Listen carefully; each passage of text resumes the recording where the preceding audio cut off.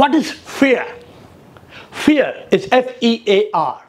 It's false expectation appearing real. But fear is very real, isn't it? It's like this guy who was going to work, and as he was coming back to a new house he had rented, there was a bulldog. And every time he got off the bus and he was walking home, the bulldog was running behind him. And there was fear. The fear was very real. Then he met somebody and he learned the art to overcome fear. The next day the bulldog tried to chase him. He turned around and he attacked the bulldog. And the bulldog attacked him. And the bulldog opened his mouth,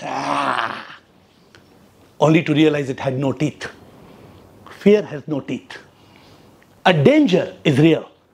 A fear is a false expectation. It's like a bulldog which has no teeth. Do the thing you fear and the fear will disappear.